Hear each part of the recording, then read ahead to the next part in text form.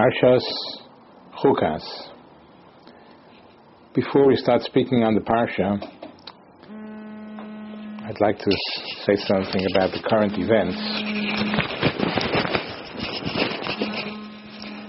During the past 3 weeks, the Torah world has become impoverished. We have lost 3 very, very great Gedolei Yisrael. Rav Kappelman from Lucerne, Switzerland, and Hagoin Reb Michal Yehuda Lefkowitz from Bnei Brak, and from Tel Aviv Yeshiva, Hagoin Reb Chaim Stein. So perhaps we might learn a little bit something from this. First thing that maybe we could learn from this is that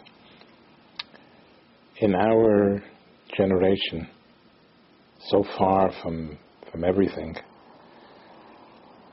we can have such tremendous, powerfully Gedolei Yisrael, even in our generation. And perhaps it's upon us that this maybe should be an incentive to try harder to become Gedolei Yisrael, because we can. We see it happened right now in our own generation. Getting to the Parsha,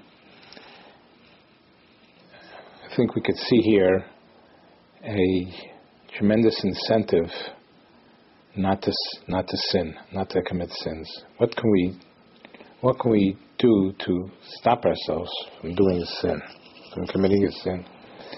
We have a temptation to do something and we can't seem to stop.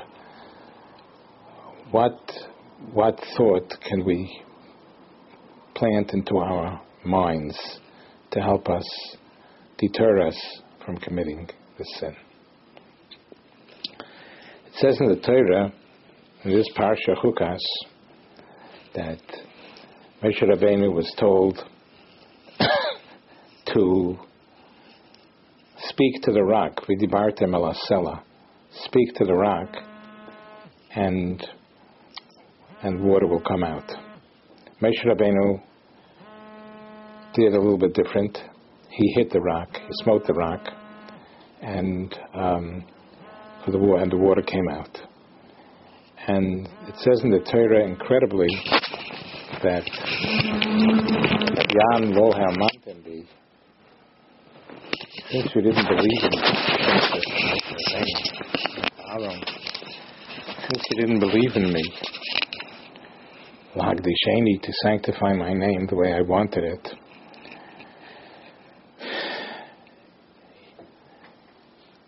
L'chein lo yisaviu, you will not bring in Klal Yisrael into Eretz Yisrael.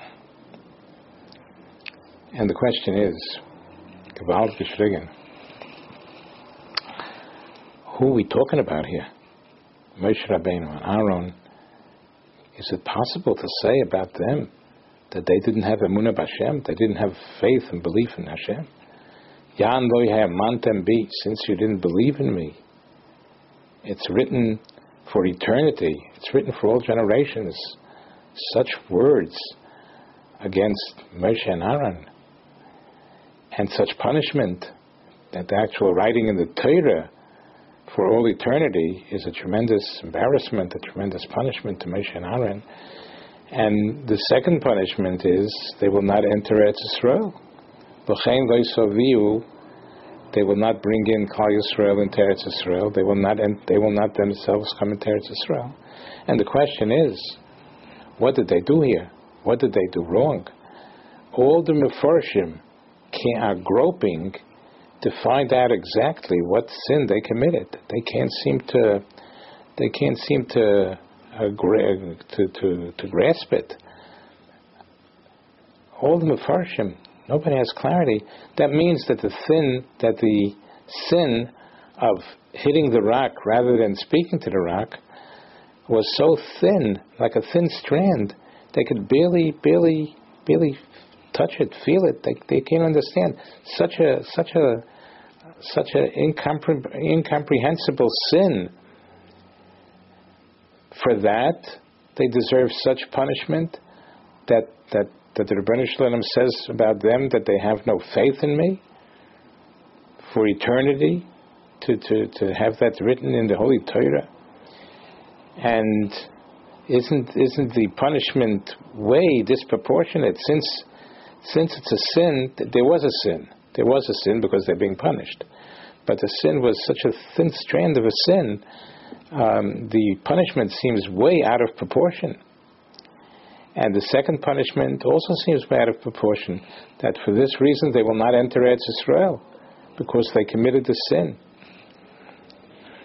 But we see from here that even a thin, incomprehensible sin bears such punishment. And this could be a deterrent to us. We can't say, well, I'm only committing a small sin.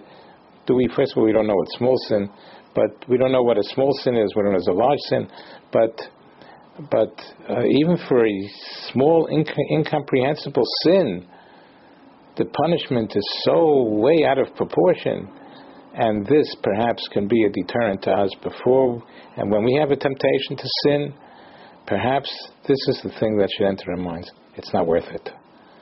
Look at the consequences. Look at what Moshe and Aaron did, and nevertheless, look at the tremendous, seemingly disproportionate punishment. So this can be a deterrent to help us stop doing sins. Hashem should help us.